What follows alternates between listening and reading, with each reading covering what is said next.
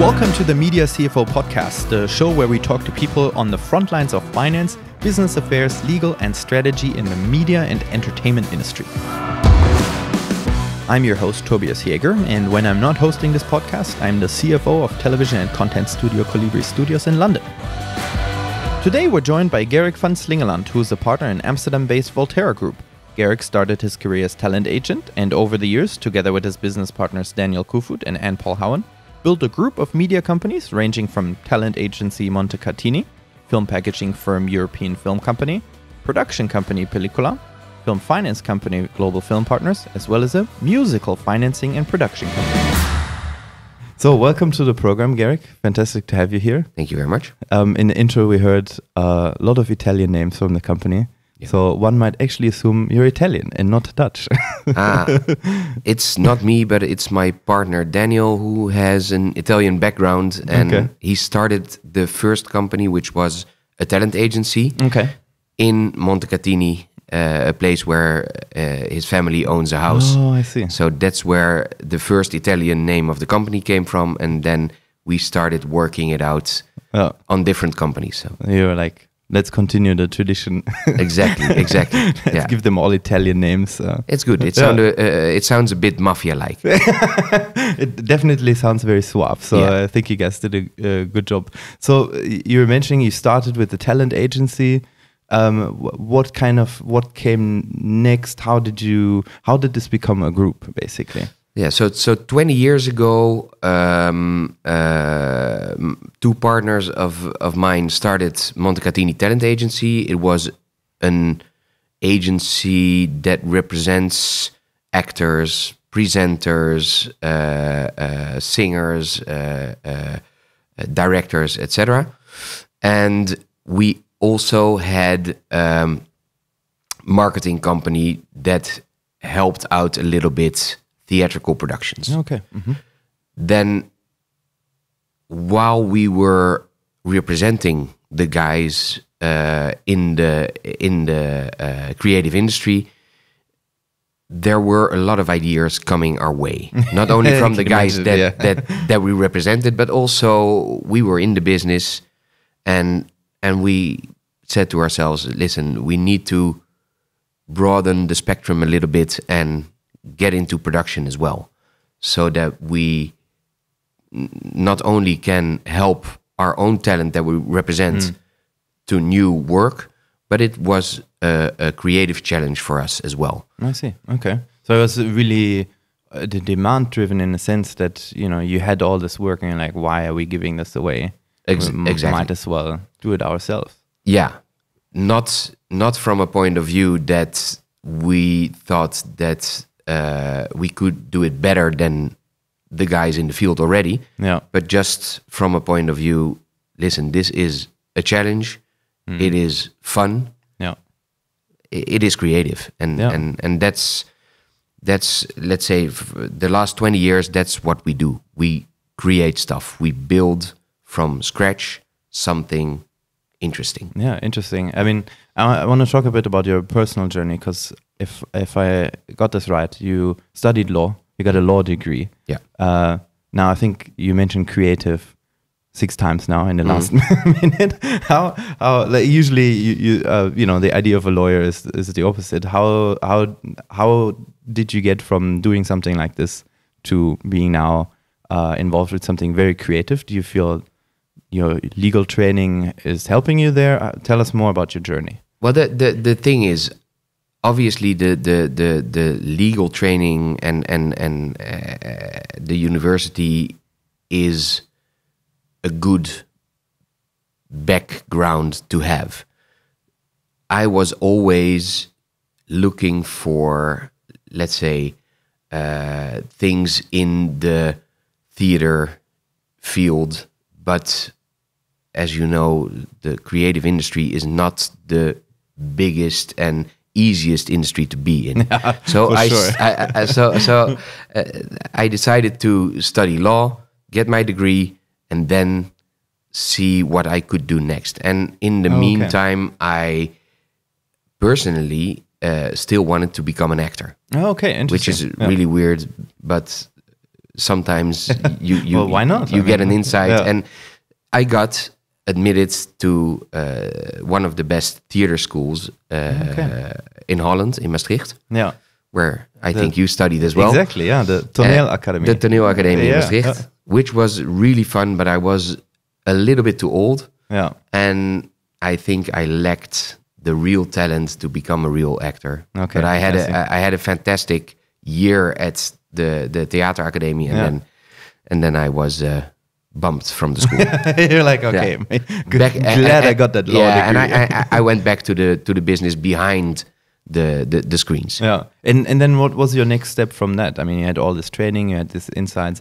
How did you and you just said this, it's also hard to break into this industry, I think. It's not just challenging to be in it. Mm-hmm. What was the next step for you? How did you then pursue this? Because obviously you were hooked and you wanted to be part of it.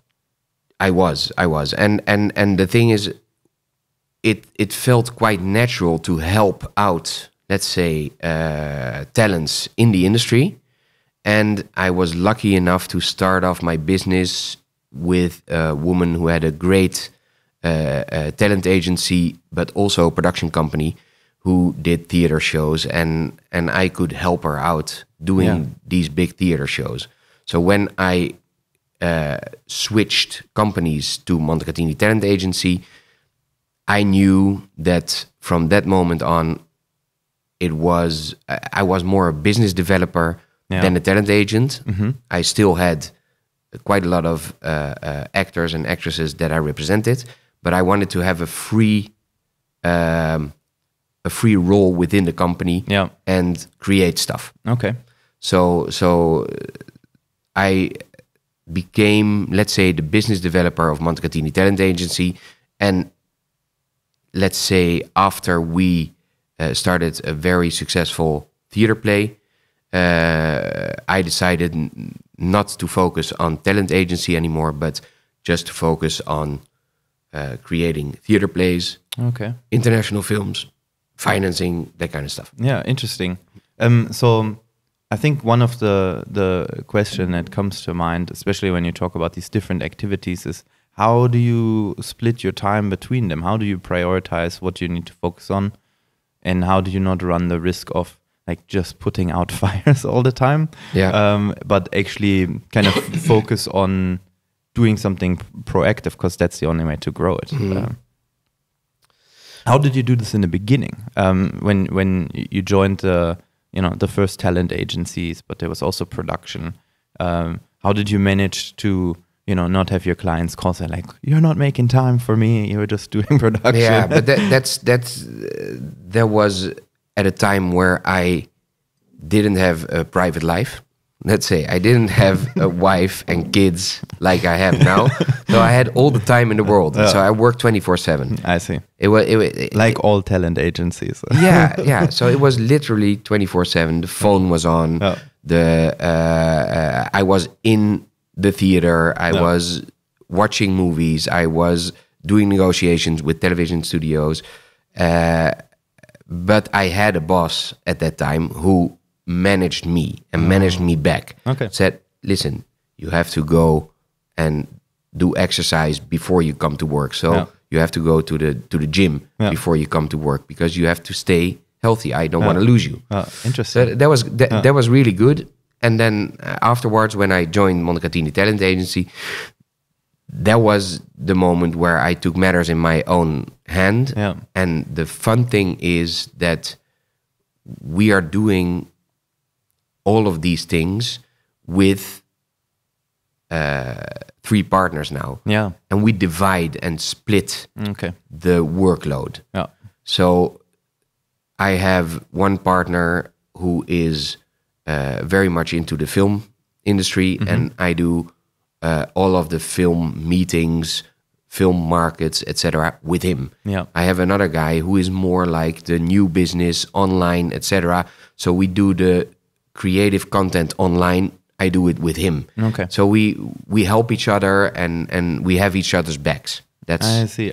So divide and conquer. Yeah, that's it. So from the first job, it sounded like your your boss was also a lot of like a mentor for you. She was, which must have been incredibly helpful to have someone senior say like, oh, don't do this. I mean, first of all, great that she said go to the gym rather than spend an hour more in the office. Exactly. Really looking out for you by the sounds of it.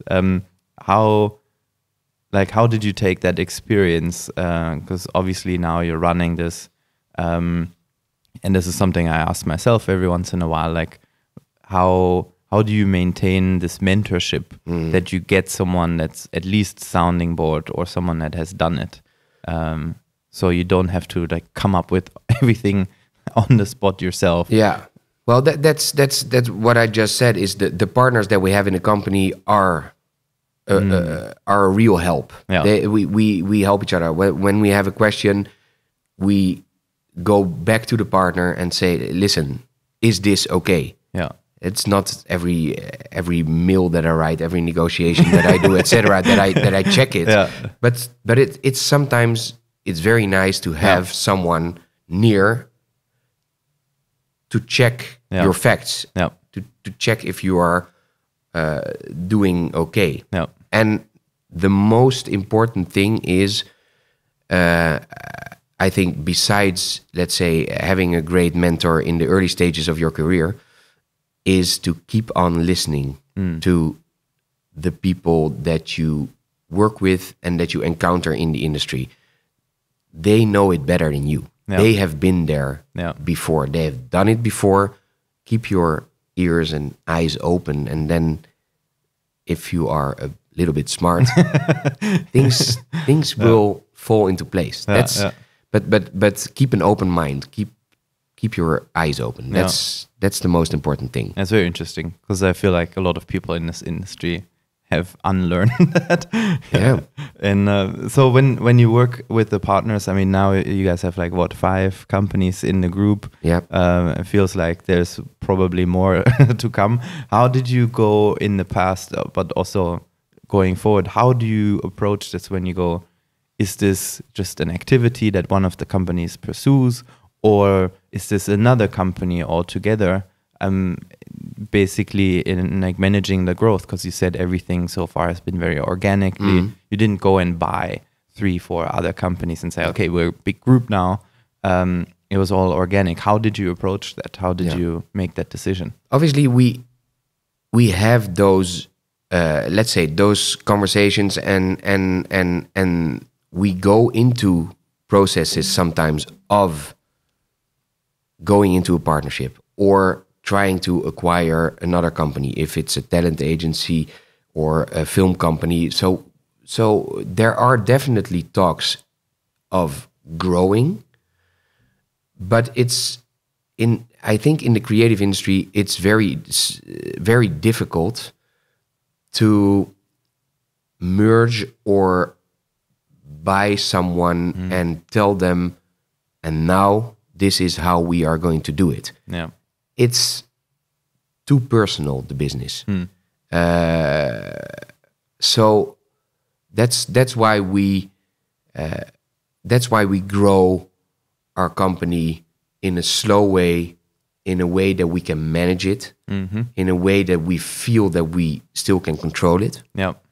And that is very important, because you said, well, okay, you have 5 companies, and how do you manage your time between the companies? It is very difficult to do it. Certainly when you let's say keep the overhead lean and mean. Yeah. Because we only attract people when we have a production into production. Yeah. We don't, let's say, go much further than, let's say, the 5 companies that we have. It's more than enough. Yeah. We have, let's say, 3, 4, 5 things in development per company, and that's manageable. If you go further, then you need to have people on board that help you out. And we learned that for us, it's not an ideal situation to have more people on board. Yeah. Because you have to manage the people, and then you can't focus on what you really want to do is create something. Yeah, for You're sure. a people manager.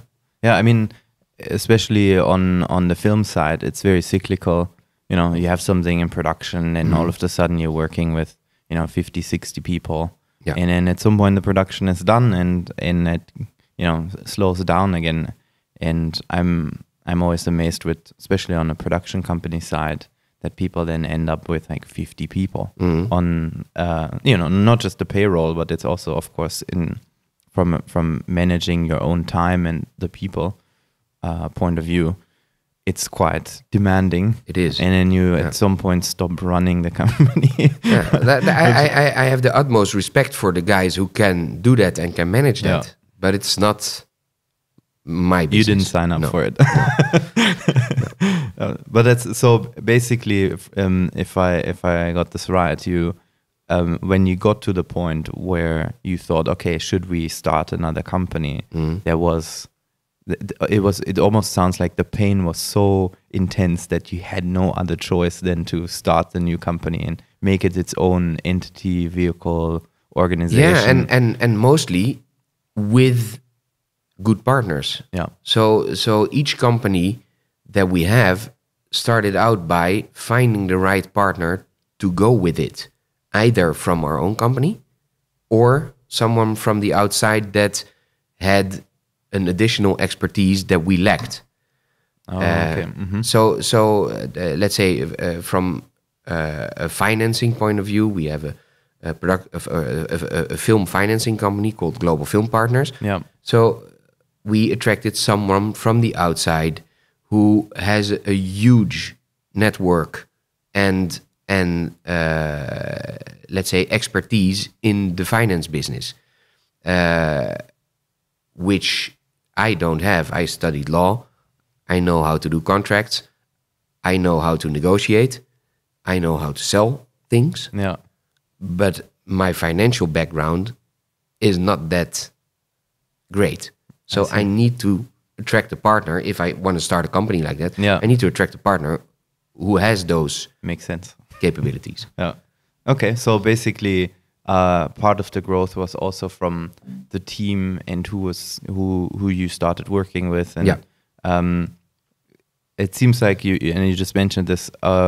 A lot of the activities are centered around film, but you also do other things. You just mentioned the one company. Talk to us a little bit more about how the group is set up and the activities you guys pursue. Yeah, we have a holding company called Volterra, and we have 2 film production companies underneath the holding company. One is more genre and Dutch based, and the other one is more international based. Then we have a film financing company. We have a theater production company, and we have a special projects company, and we have the talent agency. So again, you don't sleep anymore. No. It's true that sometimes it gives you a bit of a headache to run all those things, but luckily enough, I'm not alone. Yeah. It's not me doing all those companies. There are good people, good partners who help me out. And let's say the theater company is started out 15 years ago when we went into, let's say, from marketing more into production. And we, one of our partners created a very successful show called Soldier of Orange based on the movie. And it's now running for huge. 8 years. Yeah. Still sold out every night. 1,100 people every night go see that show. Wow, fantastic. It's amazing. So that's a big backbone to the theater company. Slowly but surely, you meet new people through that big show and start to create new ideas. And if you want to have, let's say, a success like that, it's not from one day to another that you say, okay, we're going to create a new show that will run for 8 years. No, it will take you 5, 6, 7 years in developing the right content so that you can have a big success like that. Yeah. And it's no guarantee that you will have success. But For sure. But it's building, and that's what I like within all the companies that we have. It's kind of playing Lego. It's putting the pieces together, and in the end, you have a result, or you have a annoying brother who kills it all, and crashes the Lego. Tells you then, you can rebuild it. You know, that's what it's for. Exactly. No, but it's quite a fun analogy, because obviously with Lego, you do have the opportunity to, rebuild it, and you go like, no, you know what? I actually think it should be done this way. Mm-hmm. And I think that goes to your point where you said, look, we're trying to keep it manageable in the sense that, you're not the bigger the ship is, the more difficult it is to, it's like, all right, let's turn this around 90 degrees. Yeah. Which isn't even, it's a good turn, but with a big ship, it takes like what, an hour on a ship to do that. So of course, if you're nimble, you can do that. And I think it's also quite interesting. You mentioned that a lot of the activities are driven by the success, and of course the team as well. That there's activities, by the sounds of it, you wouldn't have touched, you wouldn't have done if you didn't have the partners. Yeah. And then the success, So and the fact that we don't have the urgency, because our base is quite stable. We have a steady income, etc. We don't have the drive and urgency just to produce. So obviously you have to pay the people you work with, you have to pay your own bills, but it's not, we don't have the immediate drive to just make money. Yeah.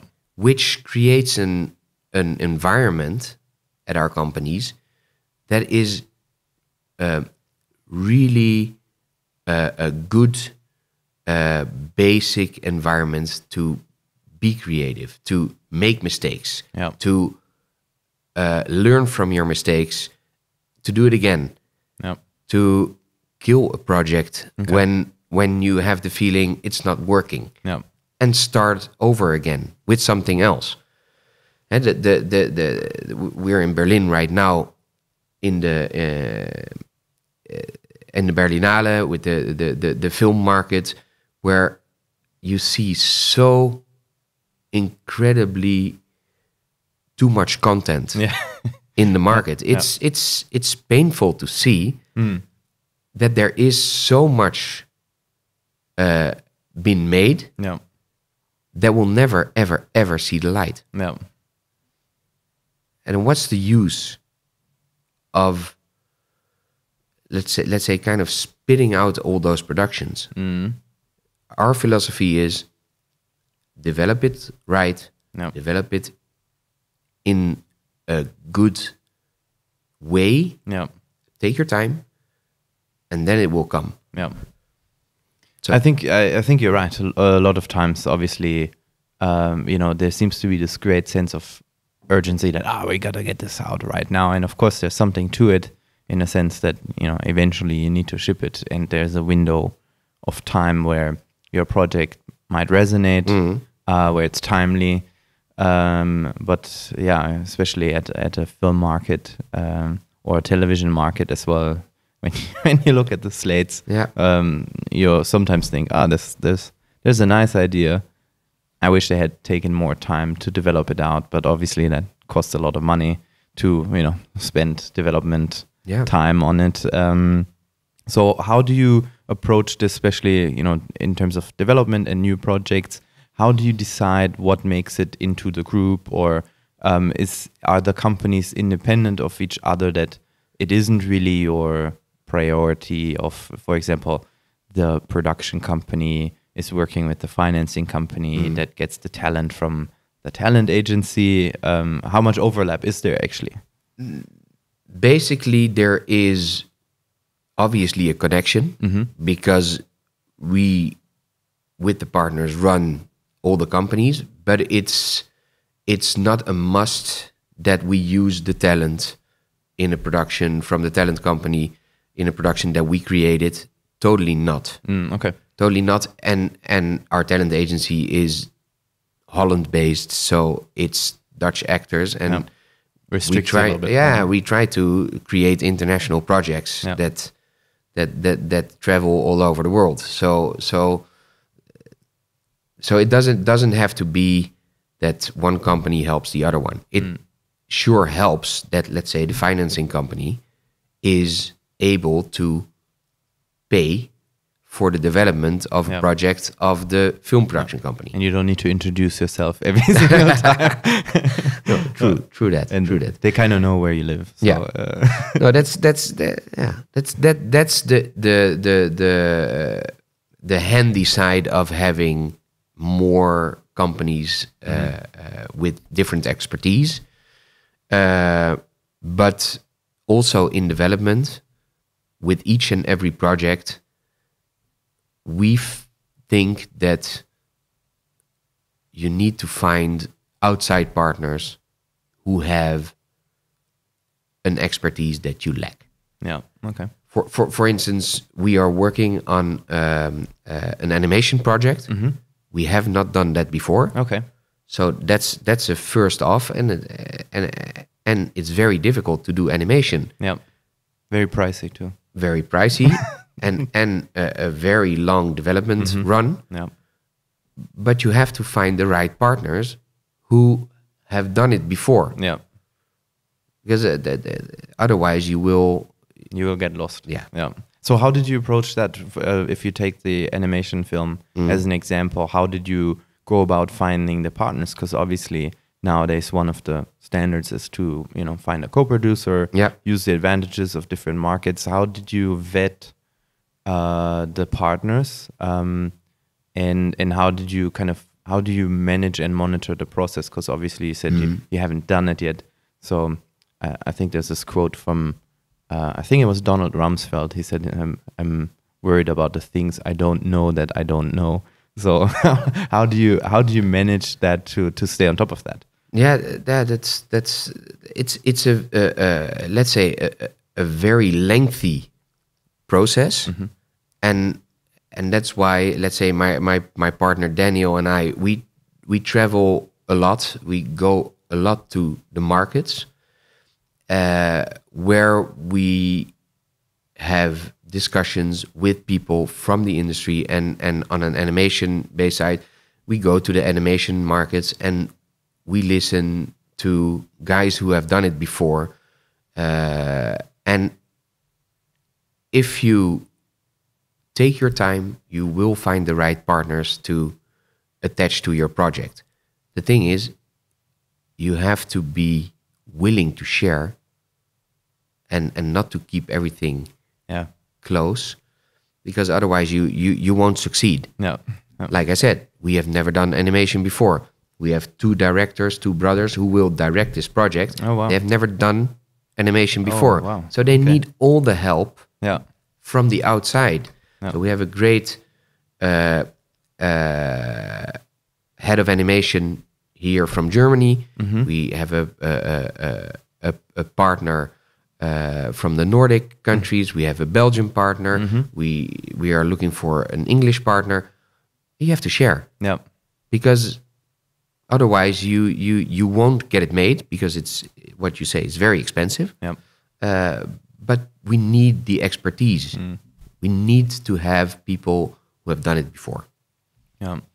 It's quite interesting because what you just said on the sharing, I've spent a lot of time in the startup world and investment banking, and obviously also on the film side. And I'm always surprised how people are so afraid to share ideas. And of course, there's some reason for concern, and you got to be smart about it.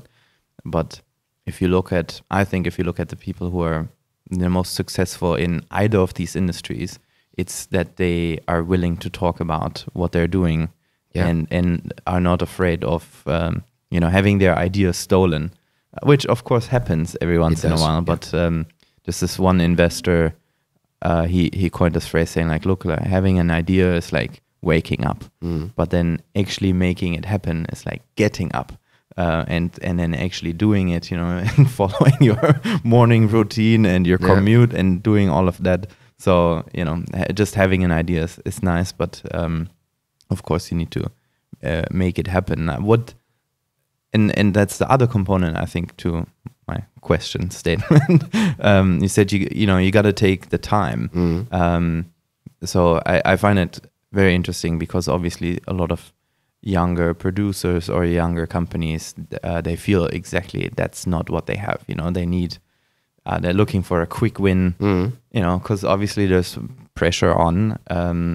How did you manage that in the beginning of your career or the companies when, of course, there was some pressure to perform?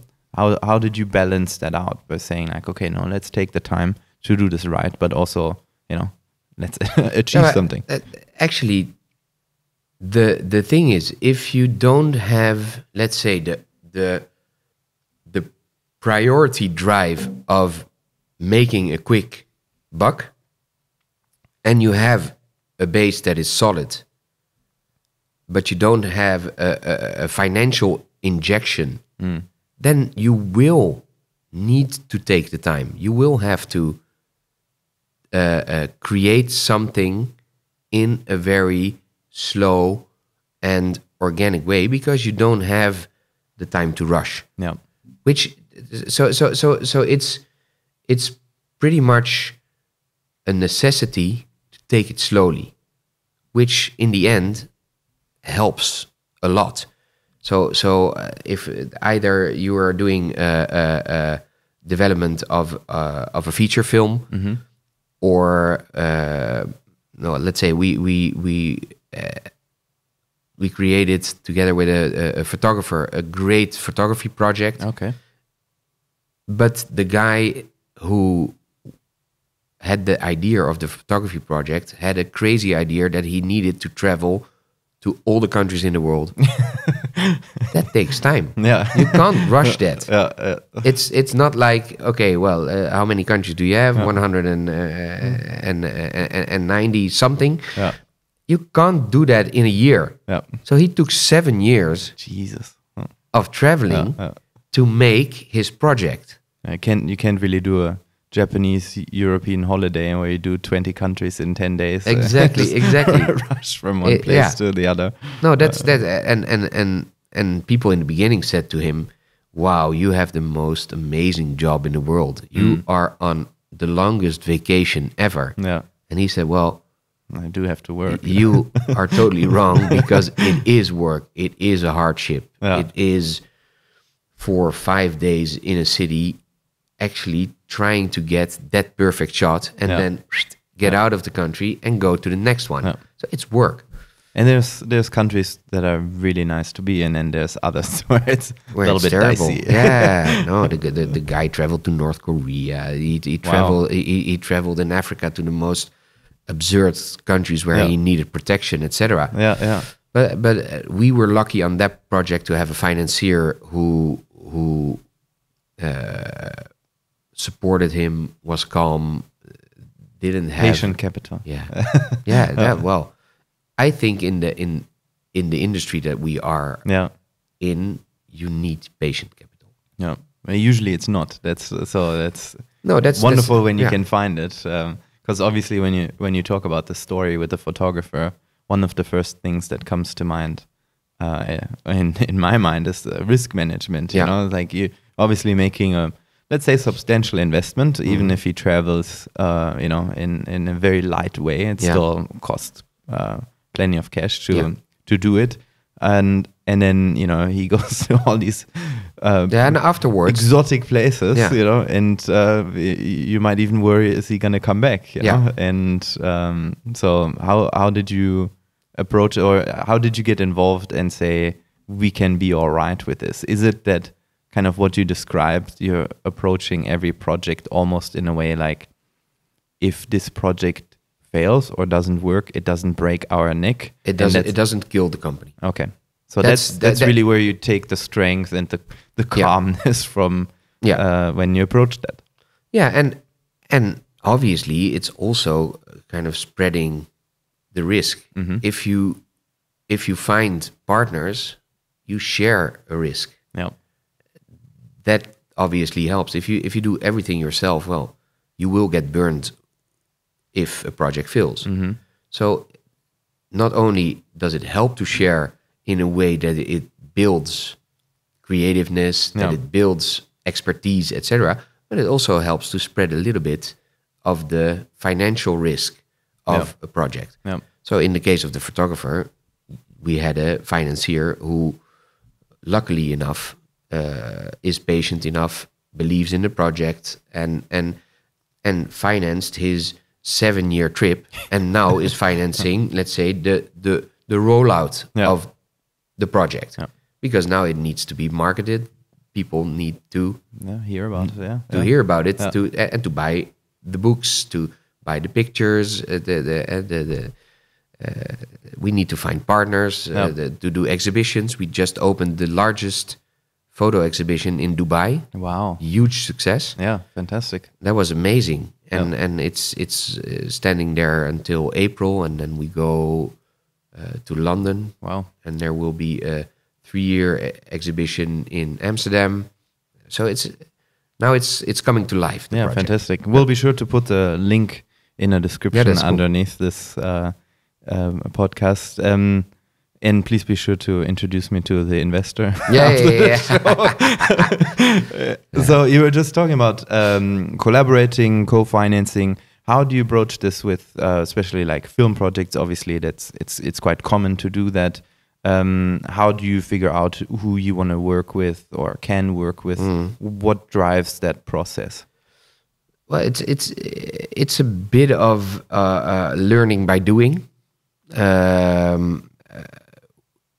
In the movie business, we came across a US producer that was seasoned, that won Academy Awards, and we had a great project from the Netherlands that we developed with them together. And then once you start to get to know the business, get to know the partners, it spreads out and you meet more people. It grows while you are doing it. Mm-hmm. And to find the right partners in this industry, it's very difficult. Yeah. It's very difficult.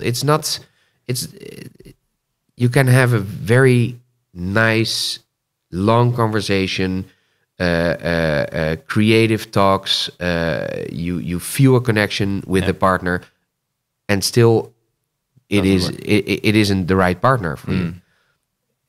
So again, you need to be patient. You need to have time to work out a relationship. It's like a marriage that you start. Yep. A partnership in the movie business is like a marriage. Yeah. So pretty much any business partnership, and I see this all the time, that people, I feel, underestimate that. That it is. It's like a marriage. It doesn't have to be for life, but it's good if it is. Yeah. Because divorce usually is quite pricey. You want to do your due diligence. And one thing in like co-financing films and projects, what I always found very interesting is that for the other party that you're approaching, but equally for when you get approached, it's an outside project, because usually, somebody had to create it, develop it, and then take it to the market. How do you, like when you're sitting on the other side of the table and someone comes to you and maybe you've even worked with them and that was good, you still think, of course, every project is different and you want to be careful. How do you consider, let's say, outside projects to introduce to the group? Yeah, that's obviously the base of getting involved in an outside project is trust. Trust of the other party that brings it to you. If they have delivered before and are not bullshitting, which there's a lot of that going on in the industry. Yeah, I think the entertainment industry holds the world bullshit reserve for when we run out. exactly. But if you can surpass that blah blah and the bullshit, and you find a trustworthy person who actually is delivering, and obviously the project that they bring to the table, the IP, the idea must be good or something that you can relate to. Yeah. Because sometimes it is a let's say a commercial decision. And they bring something to the table. Let's say that we did a lot of horror movies. Okay. I am not particularly fond of horror. I don't watch it. Do not watch it. Yeah. But there is a market for it. Yeah, of course. And I understand the market. So if someone comes to me with a proposal of a very scary and gory horror movie in which I see commercial possibilities, I will not turn him down because I don't like because you personally don't like it. Huh? Okay, so it sounds like your standard almost for any other like outside project is it needs to fulfill the same criteria as if you had done it yourself. Yes. Okay, so it's and of course, you know, question of taste, whether you like the genre or not is the same internally for you. But the thing is, you are working so long and hard on a project to get it made that you have to treat it as your own. Yeah.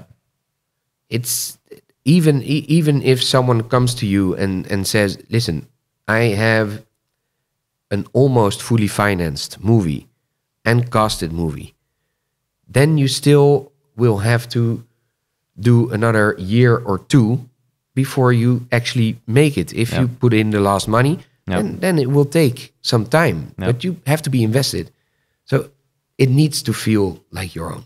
Yeah, it feels like a lot of disappointment in this industry historically has been created by people saying like, we're almost there. We just need 600,000. We just need 200,000, and then finished, and then of course it didn't work out. And when I hear these stories, I always feel like it's because people didn't dive into the project enough and did exactly what you said. Like make it their own. Yeah. And see how if it all checks out. So it's and even then, it is not a guarantee because you don't know, the industry changes. Yeah, for sure. Let's say by the year. Yep. Certainly now that the movie industry is the last 10 years, it's been turned around completely. Yeah. So and where will it be next year or the year after that? Yeah. You don't know. You can create something that people in the industry say, well, this is what we are looking for right now. Yeah. This is what distributors buy. This is what the market is ready for. And when you're done creating it and you bring it on the market, it might have changed 180 degrees. Yeah. And if you're that big ship, it's difficult. Yeah, that's very difficult. Let's talk about this real quick, because I'm very keen to get your opinion on this, especially film obviously has changed tremendously. And there seems to be these two groups of people. One says like, film is dead. Others are like, no, of course, it's going to be reborn. And it feels like that happens every other year. Yeah. But obviously with new companies like Netflix and Amazon coming into the market, changing the rules quite a little bit in television, but also in film. How do you see kind of the future of film and maybe also film distribution? Because obviously that has changed quite a bit. Yeah, well, you see the big companies already shifting. The big studios, they have their push, they have their marketing budgets, so they can do their big franchises. They can push it into the world. That will not disappear. Yeah, that will never change, I think. But also the big companies like Disney, etc., they are going straight to consumer And that's their focus, because that's the way that people consume their content nowadays. They want it directly and on whatever screen that they have their hands on. So it is changing. I think that let's say the big screen will stay forever. The thing is the balance between studio and non-studio movies. Yeah. That we are losing it a little bit there. The gap is too big.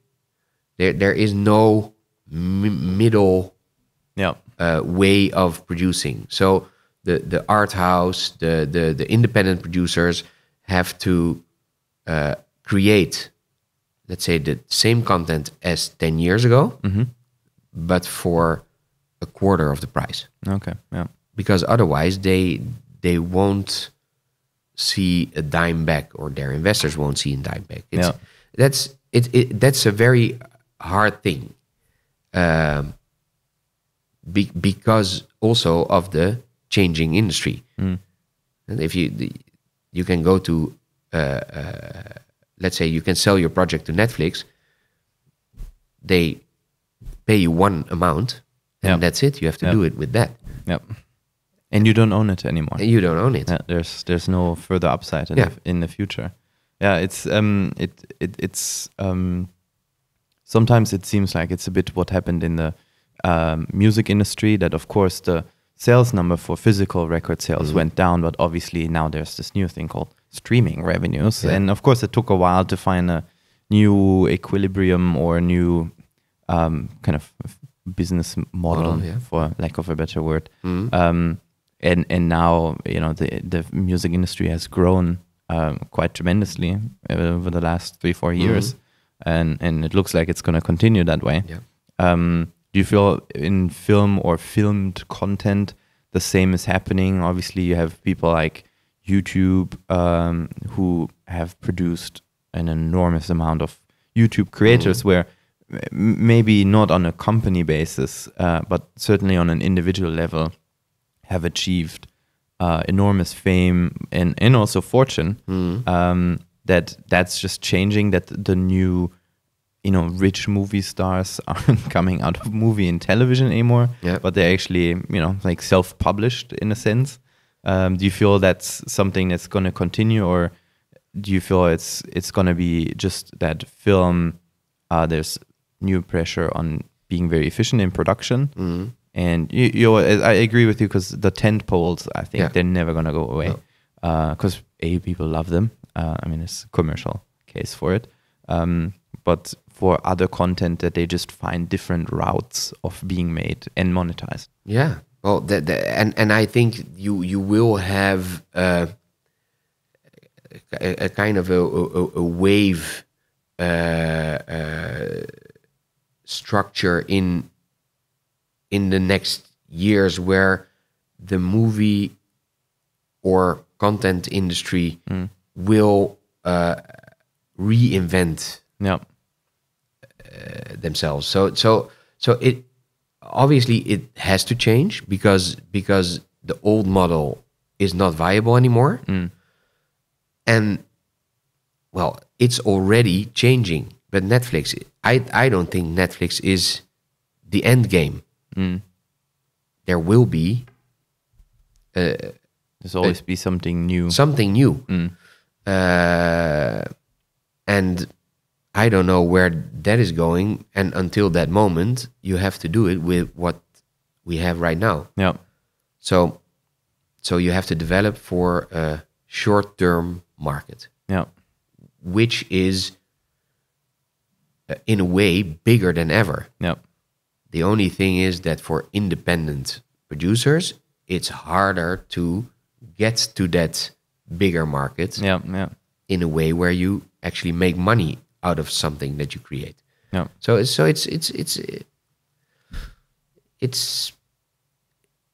pretty difficult to be in this market at this point. Staying on that point, I'm wondering what are some of the trends you're watching or developments in the market that you're watching? Because obviously, as you said, it's a very fluid situation. What are the things you're looking out for? Well, I think international television series, big shows, that's what people want nowadays. They want to consume. They want to binge watch. They want to get really into a story that is longer than 1 hour and a half show. So that is something that we are looking into in creating our own content, but also partnering up with other people who have great ideas that we can help them roll out, let's say, international projects, European big series, etc.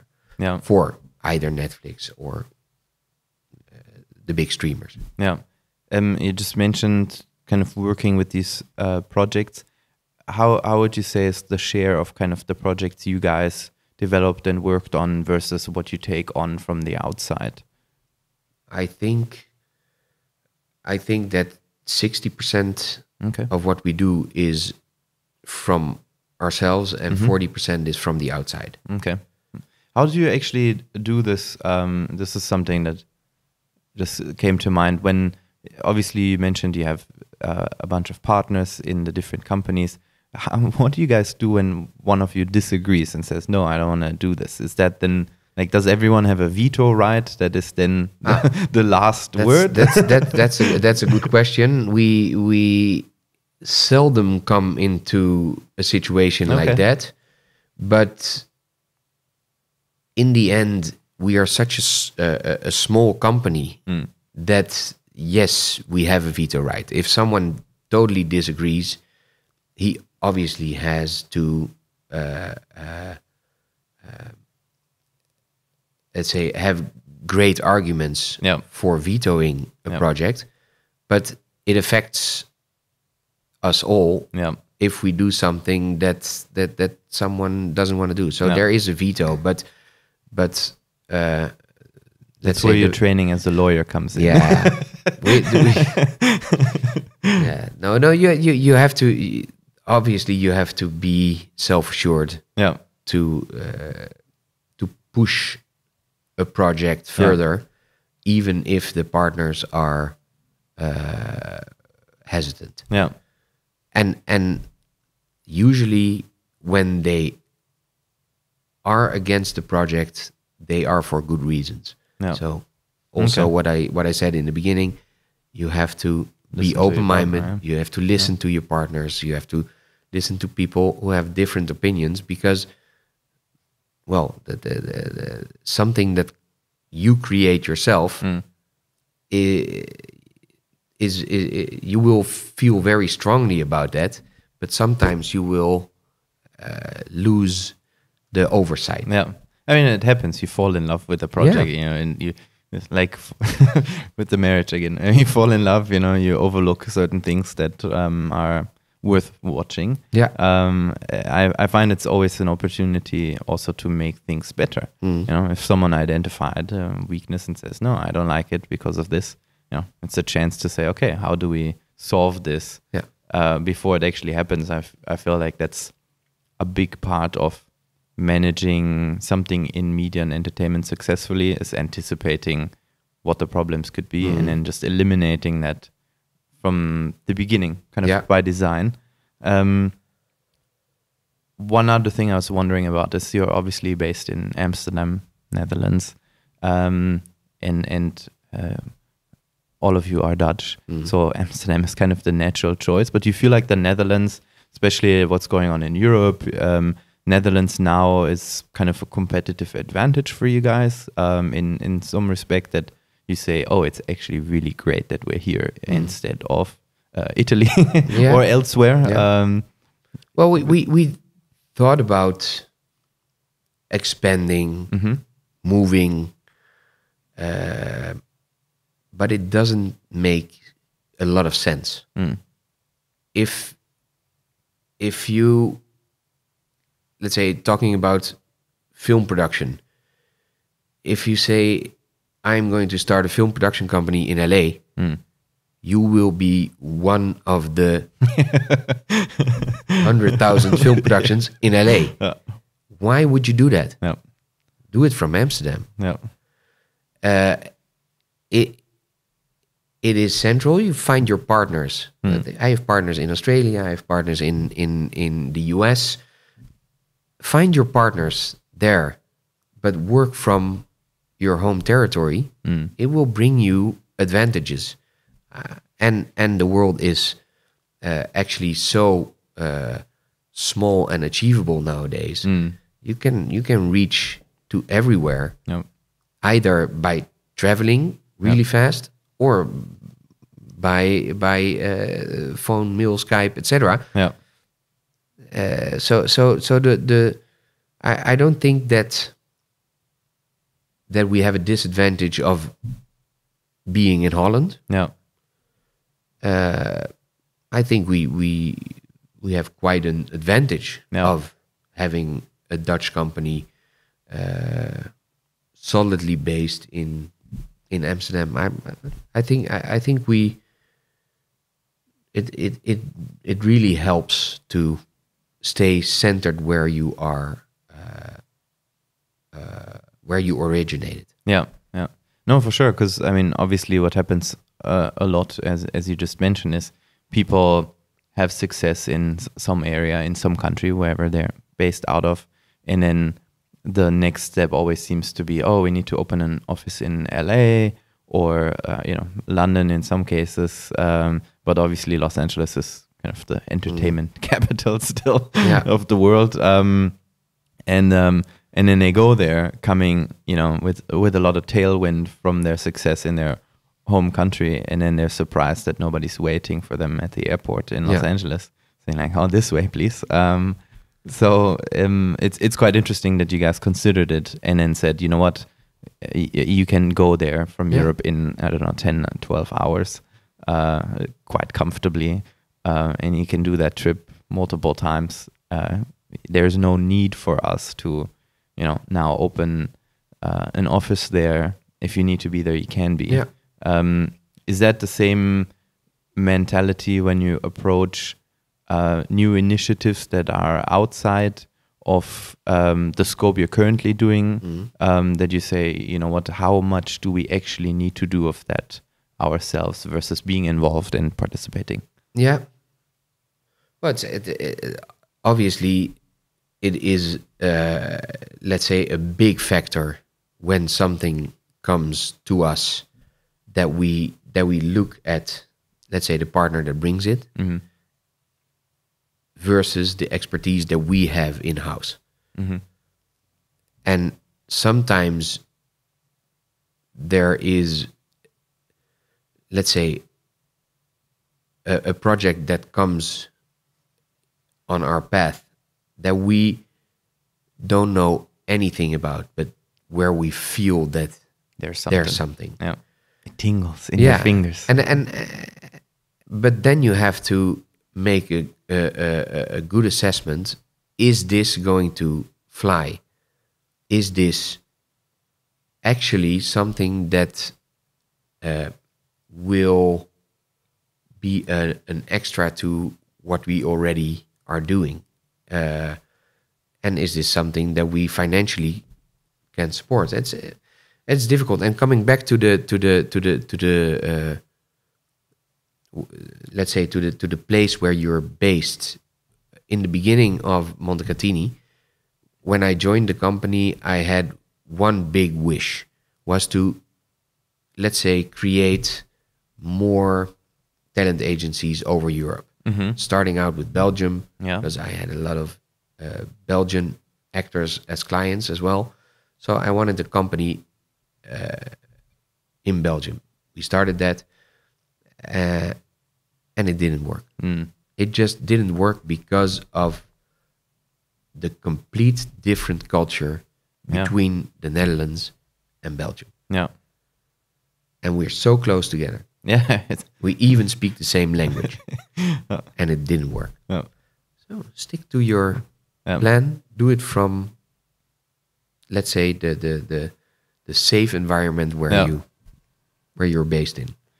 You just mentioned culture. Obviously, talking about the two different countries, but it sounds like also what you've done with the group is not just build these companies, but build a culture internally. Do you feel that that's an asset that should be on the balance sheet that is actually helping you? It sounds like you, all the partners, made that a huge priority in the beginning. Was that just because it fit nicely together anyways, or was that a very conscious decision saying like, no, look, whether we are big or small, there's a kind of a philosophy almost of how we do things. Yeah. Take us through that process. What did that entail? Well, I think that my partner Daniel is a big factor in the way we approach business. Mm-hmm. It is not the basic idea of the company and the companies and creating, let's say, creating content or companies or is not finance driven. Mm-hmm. It's human driven. Mm-hmm. It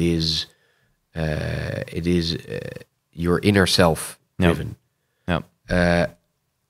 And that is something that we always have pursued, to stay close to yourself, to help other people out, not to screw other people, not to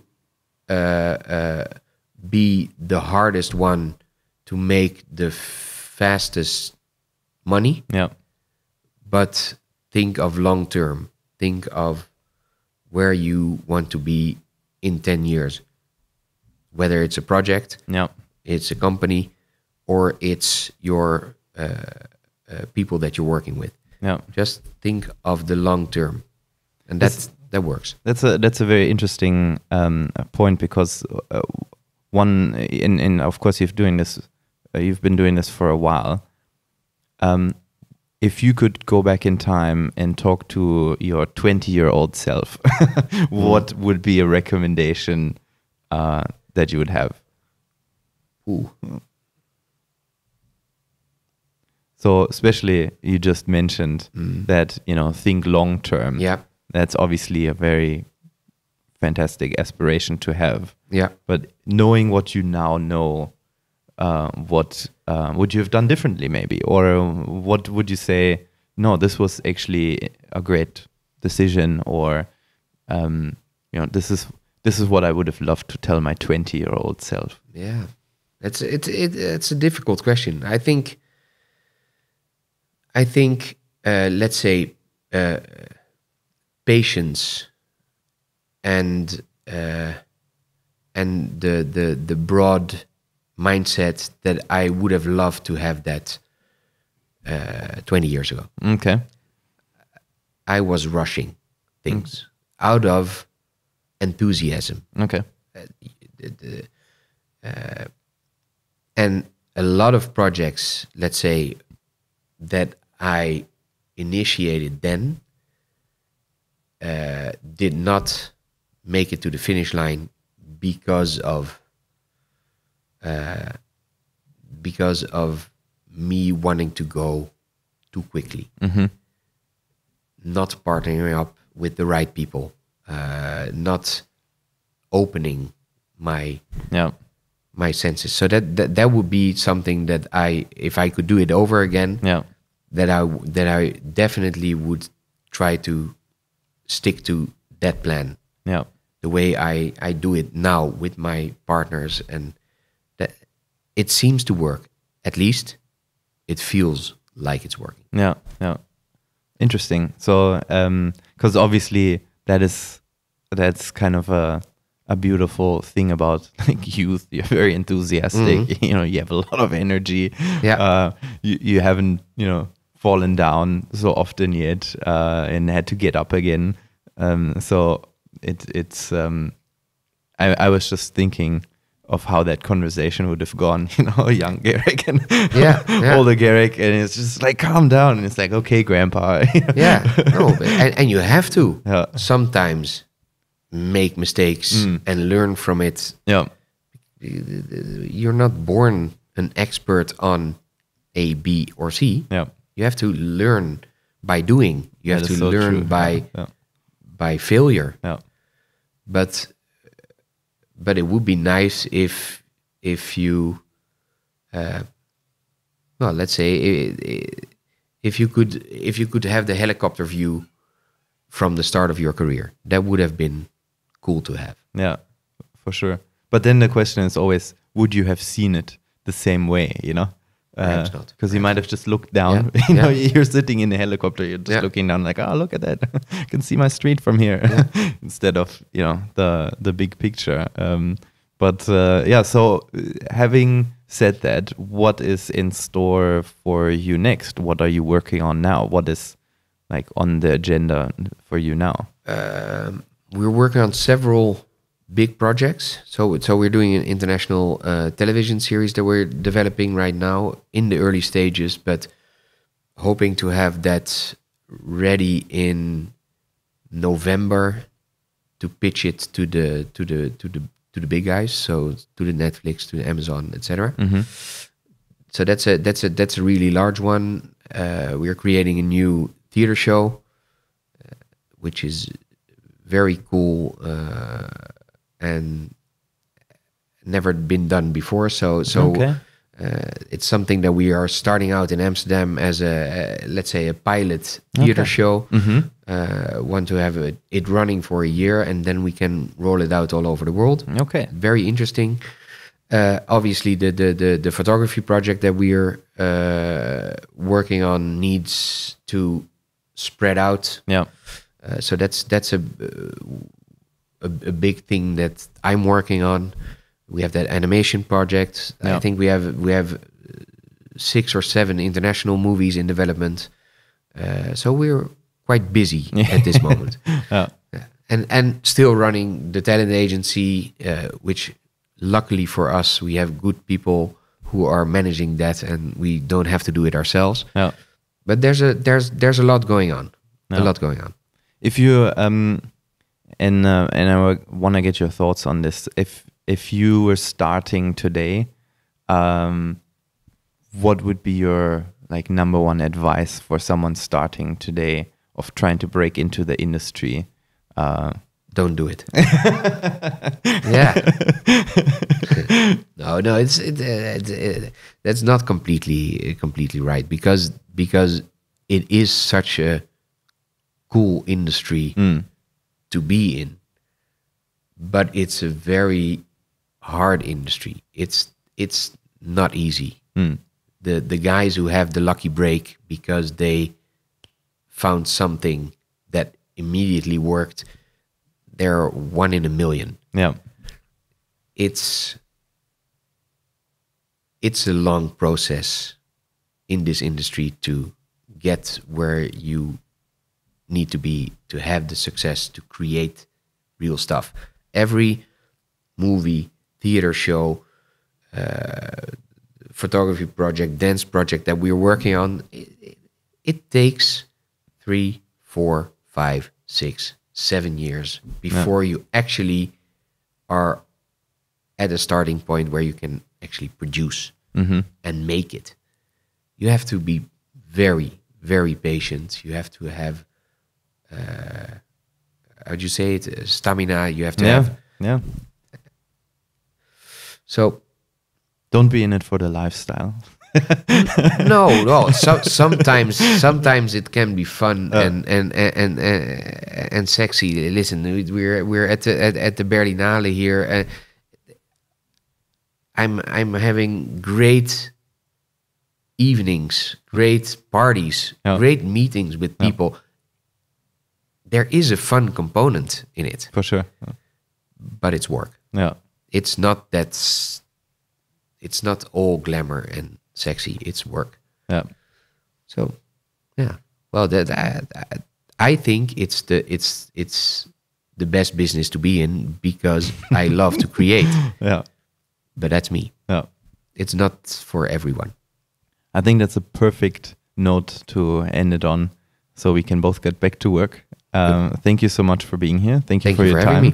I'm looking forward to seeing what's next, and have a wonderful day. Thank you very much. Thank you so much for listening, everyone. We'd love to hear from you now. Please let us know what you think of the show and this episode. Leave us a comment, send us a message or tweet, and we're looking forward to welcoming you on our next episode. By the way, you can follow mediacfo on Twitter, Instagram, and Facebook. And if you haven't already, please subscribe to this podcast on Apple Podcasts and rate and review this podcast.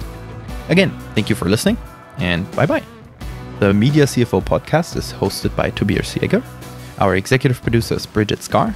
Digital editing by Christina Vogt and Athanasios Karakantas. Designed by Daniel Cottis.